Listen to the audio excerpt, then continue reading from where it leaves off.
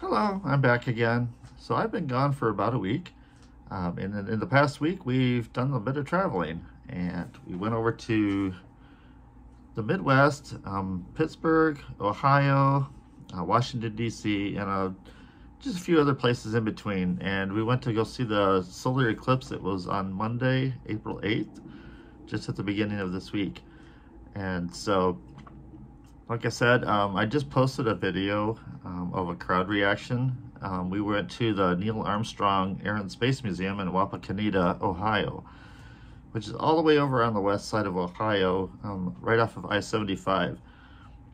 So the total solar eclipse path is kind of narrow. It's about 100 miles long, or wide. And we were originally planning to go to Waco, Texas. I had a hotel reservation that I had reserved in January of 2023, so over a year ago.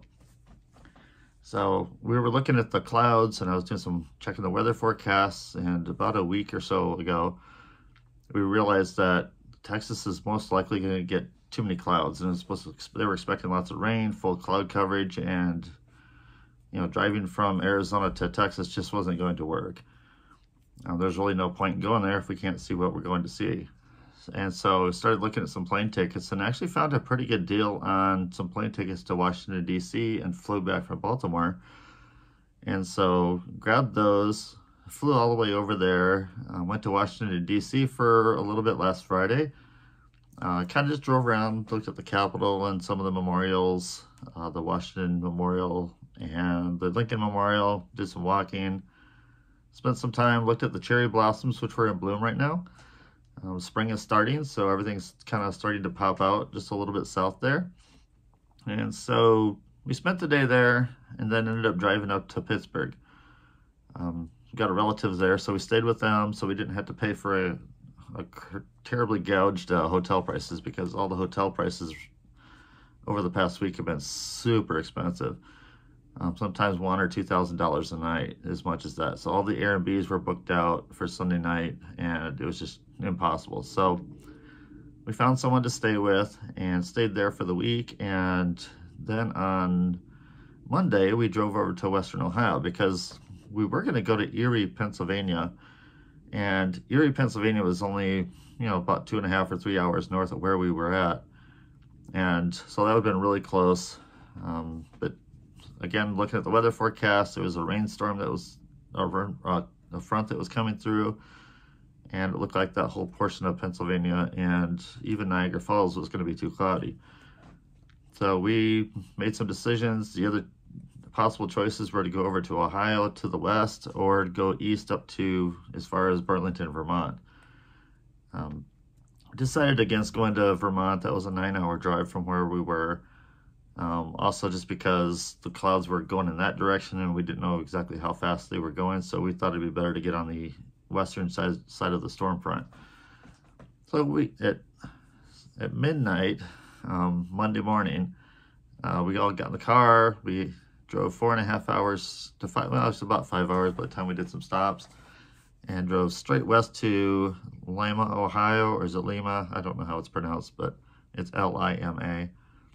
And I'd been doing some looking on Facebook and looking for events and different get-togethers for people when they're doing the eclipse, and found out that the Neil Armstrong Air and Space Museum is located just south of there. Checked the weather forecast. It looked like it was probably going to be okay. We ended up driving through the rain on the way there, and just as we got there, it was starting to clear up a bit. So we got in line, got a parking spot. We got there at 5:30 in the morning, and we finally was able to park in the parking lot around 7:45, 8 o'clock. And so we got our stuff out, got set up.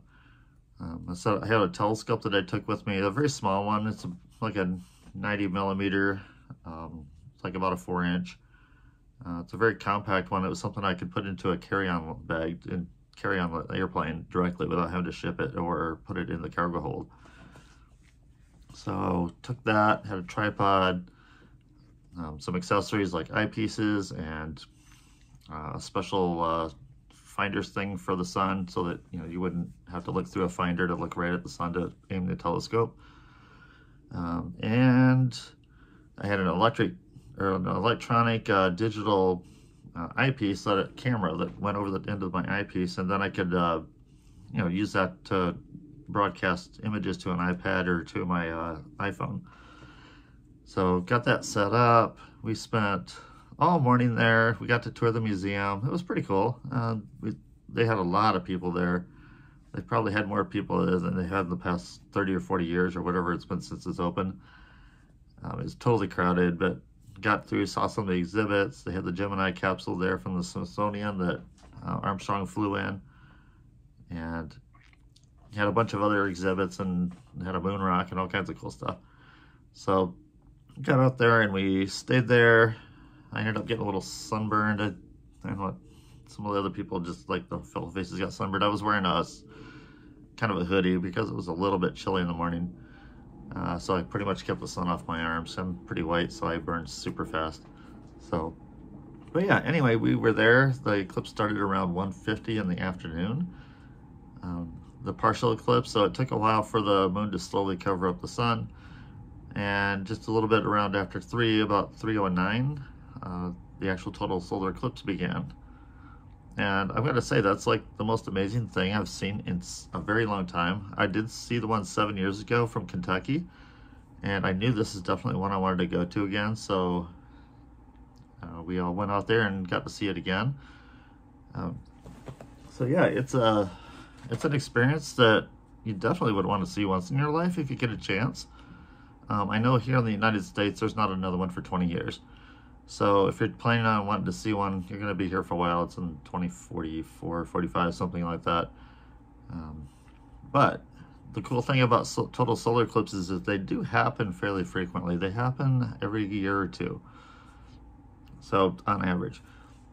However, because the path of the moon is very narrow, the shadow is very narrow, it doesn't, it covers a very small piece of the earth. So you have to travel. So in 2026, there's one going across Europe. It starts in Greenland, goes down through Iceland, and then all the way across Spain. So if you want to do a little bit of traveling, it's on the western tip of Iceland near Reykjavik, and down by Grindavik, down where the volcano's been erupting for the last couple months. And then down through Spain, it's actually going across Ibiza. So I imagine that's going to be a super big party. By the time it gets across there, the sun's going to be almost setting, so it's going to be very low in the sky, and I imagine some photos would be gorgeous, because then you can get the sun fully eclipsed against some objects or mountains or, what have you happen to find over the lakes, water, or whatever. So, or natural, whatever you find that would be to make some great pictures. That would be a really fun trip. The eclipse is a lot shorter. It's going to be just over in Ibiza, it's going to be about 1 minute and 10 seconds. In some parts of Spain, it's probably up to a couple minutes. The one we saw in Ohio was just shy of 4 minutes, about 3 minutes and 56 seconds. So, definitely worth it. And then also in 2020, that's 2026, 2027, there's another one that's going across Egypt, across some of the sun god temples, and that would be quite the trip to go see that. And that one's over 6 minutes long. So, give you a good chance to get some really good pictures. And then I believe Australia is coming up the year after. So, all of this is, you can find all this, there's math equations to figure out the different, spacings for the eclipses and exactly where they will be. So they know these things years and years in advance. But anyway, yeah, if you get a chance, go travel, get a cruise or something like that, go see one. But yeah, it was a lot of fun. Totally exhausted. We had 2 nights where we stayed up all night. Our flight out to Washington, we took the red eye starting at midnight on Thursday or Friday morning, and basically traveled to DC, drove all around DC, got the rental car, drove to Pittsburgh, and finally got to bed probably around 10 or 11 o'clock at night. So I had not slept the entire night before. So caught up on that. Then we did the whole overnight thing to Wapakoneta, Ohio, all night, because we were afraid of the traffic was going to be bad. So not that many people like to drive that late at night. So we left at midnight and got there at 5 in the morning. So the traffic was amazing. It was super easy. Plus it was raining. So, again, people don't like to go out in the rain. So a little bit dicey. You had to be careful driving, but yeah, we did fine. So yeah, it was a super cool trip. And yeah, go check out the video I put up. I just posted it a little bit ago, and it kind of shows the beginnings of the eclipse. I kind of wish I had had an extra tripod to capture the entire thing. The video camera I had just was not capturing the sun. It wasn't focusing on the sun. So I just kind of pointed it at the crowd so you could hear everybody cheering and just getting the reaction of the people around. It was quite the experience. So a little bit, there's a 1.5 million pictures of the eclipse and videos and stuff online on Facebook and wherever. There's total eclipse Facebook groups, and I'm sure they're all over Instagram and everywhere else. So I mean, the pictures don't do it justice until you see it just for real. Cameras have a hard time capturing the light properly.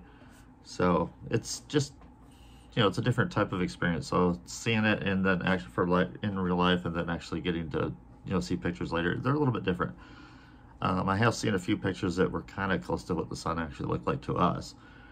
And over in Wapakoneta, Ohio, the sun was it was a little bit hazy. It wasn't completely clear. There was like high cirrus clouds over the area at the time. It was just very thin. I mean, I could see everything with my telescope. I could see sunspots, and everything was pretty clear. But it kind of gave a different look to it as the light was shining down through it as the corona popped out.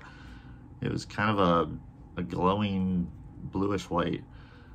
I'll have to find some pictures and see if I can get them up here somewhere else. But yeah, it was a little bit different than before. It wasn't quite black and white like the one I saw 7 years ago. Because of the clouds and the ice crystals and all that, you could see just a little bit of extra just glow to it.